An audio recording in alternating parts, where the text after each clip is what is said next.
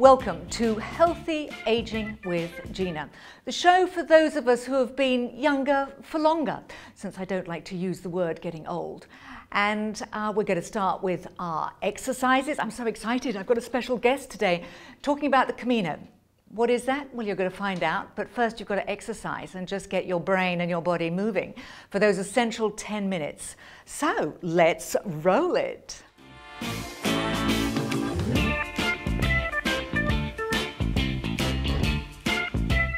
Okay, our first exercise is going to be about just releasing tension in the joints. So I just want the hands flapping out to the side. We're going to bring them around in front of us. Just keep them moving. Now, we're going to take one down and one up. Just got to keep everything kind of jiggle, jiggle, jiggle, jiggle. This is good. Take them both out to the side. Wave, wave, wave, wave, wave, wave, wave. And swing. All right, we're going to bring them up in front of our face. Take it side, side, side, side. All right, let's get all these joints nice and loose. We just loosen them up. I want one hand up, one down, one face, one up, one down, because this is about coordination as well.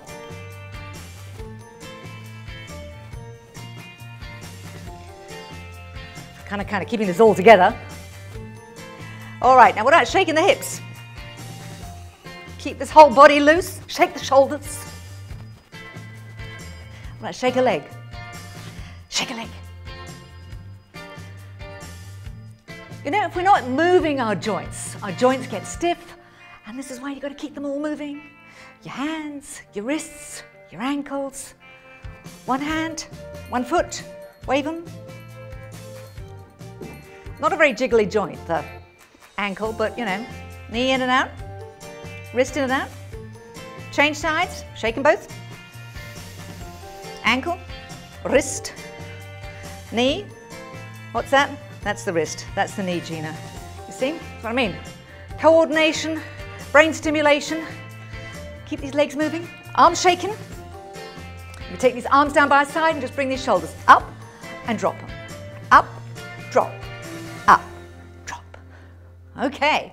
So that's kind of worked on all the joints. Now we're going to focus on the hands, so important.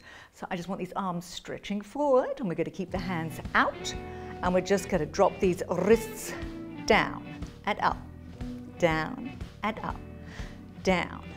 So arms just straight. Now we're going to stretch out these fingers and turn it into a fist. Stretch, fist, stretch, fist, stretch, fist. ADLS, activities of daily living. It's one of the things that is so important as we age, that we just keep these hands loose, mobile. Right, we're just going to touch each finger with the thumb and just go through them one at a time. You can watch them.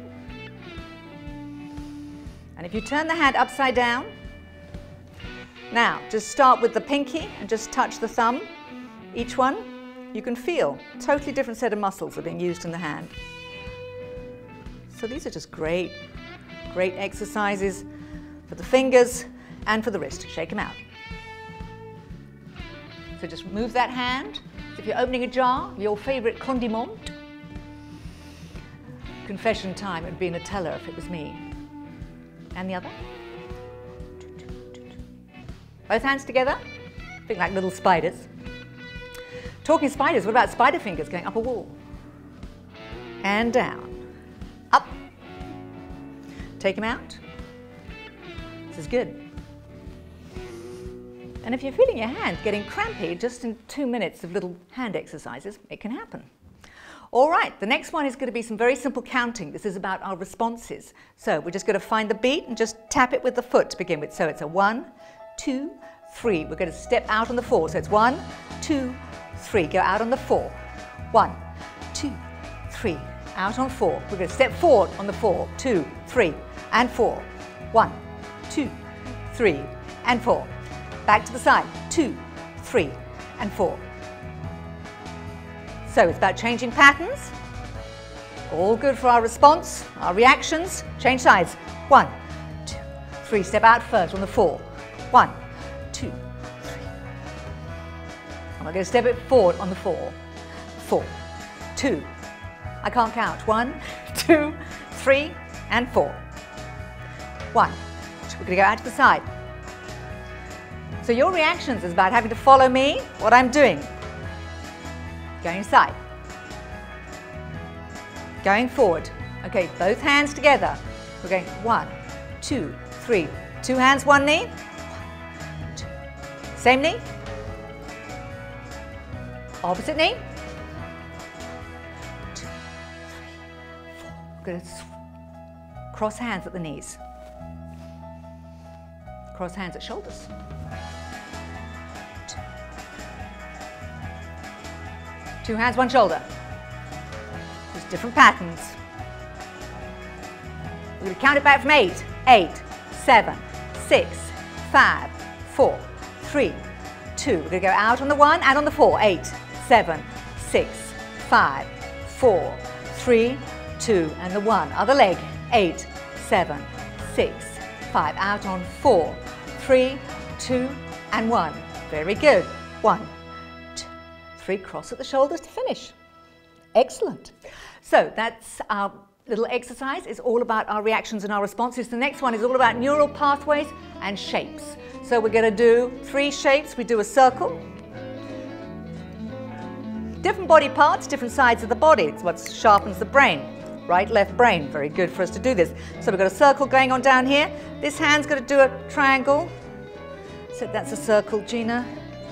It's a triangle with the finger. Maybe. It's a very round triangle, I think.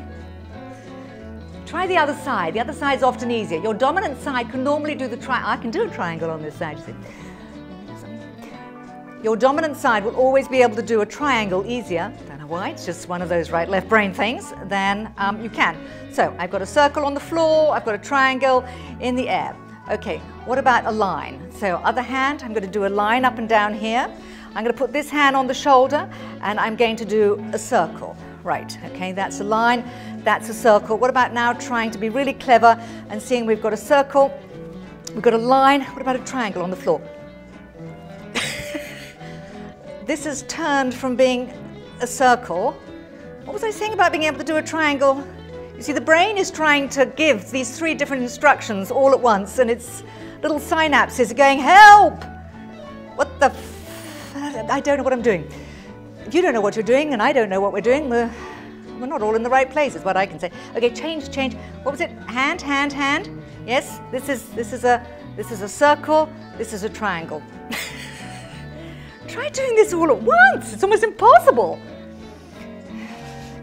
Okay, we've got one little exercise after this that's going to be on moving our legs. I think I'm moving my legs. That's a line, Gina. That's a triangle on the floor. That's a circle. How are you doing? I said, what triangle? Isn't it interesting when we try to do different things on different sides of the body, how the brain just goes, help! All right, come on, let's finish up. Last exercise before we have our interview. I'm so excited. And this is all about keeping our hips, knees, ankles nice and loose. So, just a little kick to start with. 10 minutes of exercise is just so good to get the brain and the body moving. Whatever your age, whatever your stage, whether you're going to be sitting at the office, we're going to step it out, one leg at a time. Point with the hand. Should anyone be remotely interested, I have had total left hip replacement. So for those of you who are worried about how mobile you can be, there it is. I still jog and walk up hills, dance, do my ageless grace. More active you are, the better it is. You're going to hear all about being active for rather a long distance when they get to our interview shortly. March these legs. I want one foot tapping forward and back. Arms moving as well. This one's supposed to get your heart rate going a little bit. Woo! And the other side. That's good. And march them. We can take one heel out to the side. Other side. Point to the toe. Nice. Keep it going. Almost there. Then you can have a little rest, grab a glass of water, and sit back and enjoy a talk on the Camino. Last kicks. Here we are. 10 minutes of ageless grace.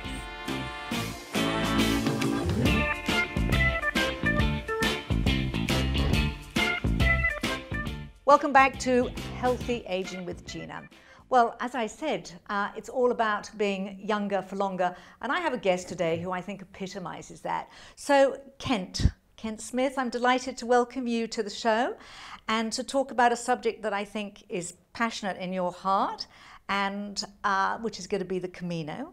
But I'd love just to kind of hear a little bit about you, your background, where you're from, so that my audience knows a little bit about Kent first.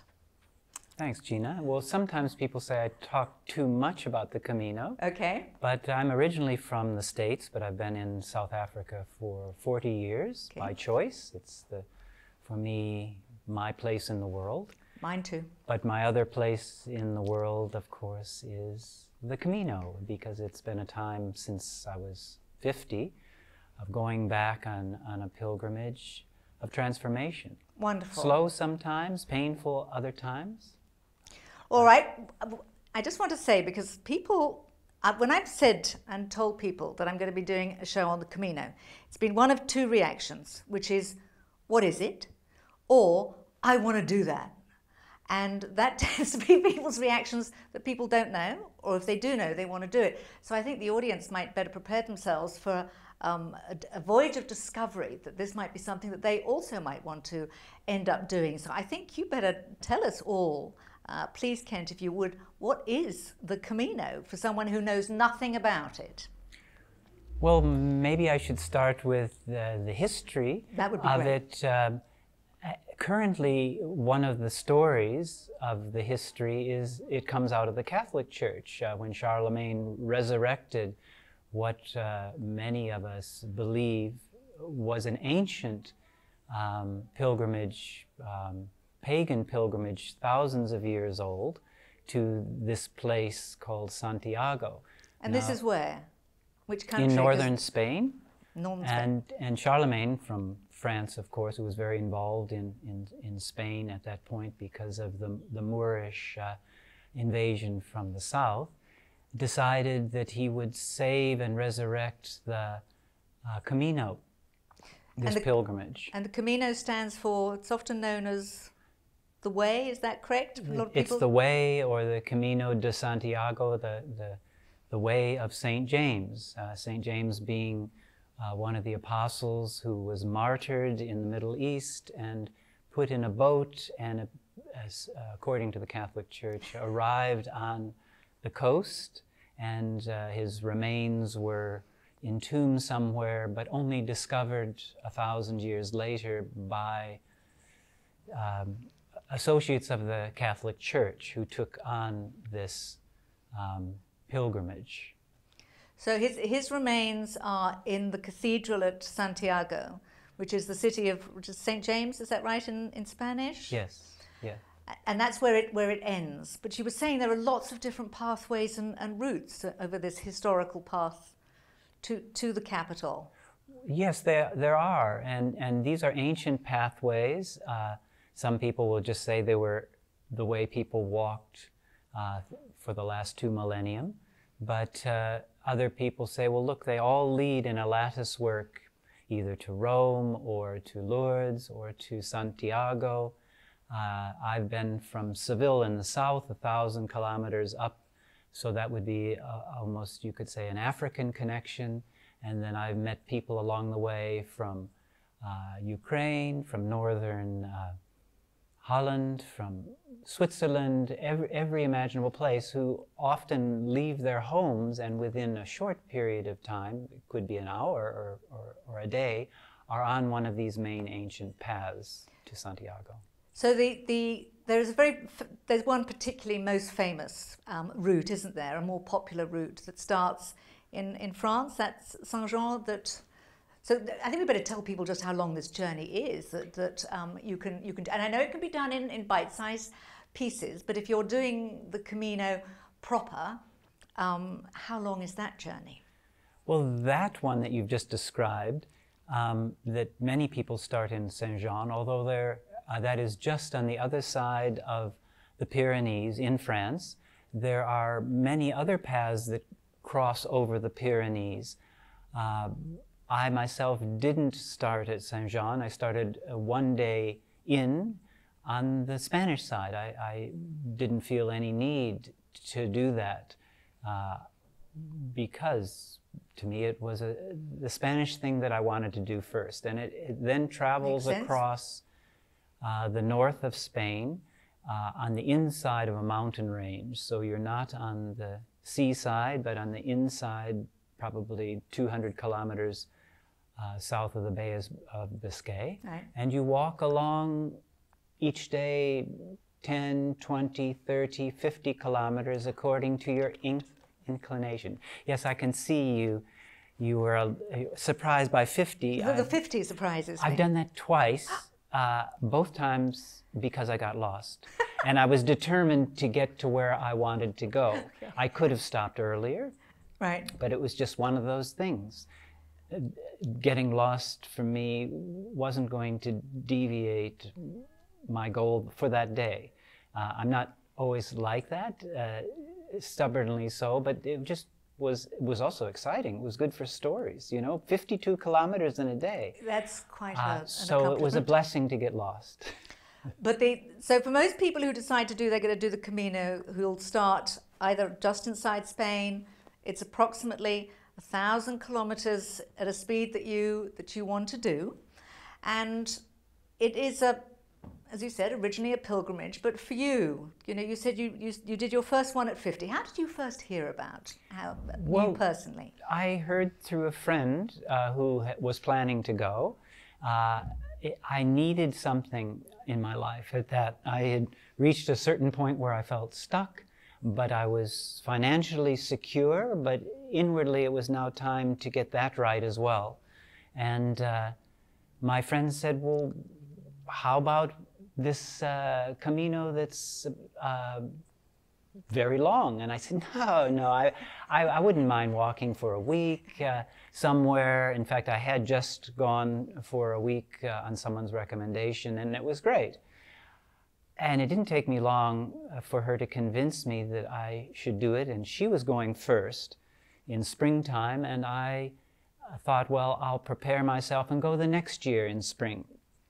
And as it transpired, someone that I had inspired through my first friend said, but Kent, why aren't you coming with me in October, or September, October? And when I thought about it, I realized, well, why am I delaying this idea of springtime and flowers that my friend brought back? Why was that necessary for something that is an inner transformation? It wasn't meant to be a walk in the park. And so I ended up going 17 years ago for the first time. And how was that experience for you? As you said, if you were in a place of your life, I don't know if it's polite to call it a midlife crisis, but 50 is an age where an awful lot of people have to make adjustments in their lives, and I suppose it feels like a halfway mark. But as you said, that you could be in a place where you felt secure, but there was something that you needed to do. What did the journey, what did the pilgrimage free up for you? Well, to maybe very quickly answer, there's a wide spectrum of things that stimulate people to go. Right. Often a death very close to them, or like me, trying to get a direction, trying to let go of certain things that were churning in myself that I didn't know how to get rid of.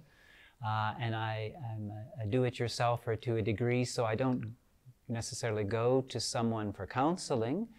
And this seemed like the ideal thing, because it's a thing of letting go, of going. When you even go, you have very little on your back, and maybe, well, they recommend not more than 10% of your weight, so that's, say, 6-7 kilos for me, and many people and it's good to do even less. So it's an inner and outer shedding of the things that you normally do.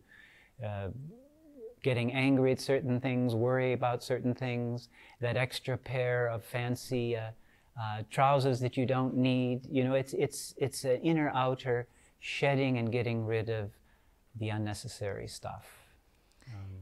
And I think that's what sounded so excited, that it was such a personal journey for an individual.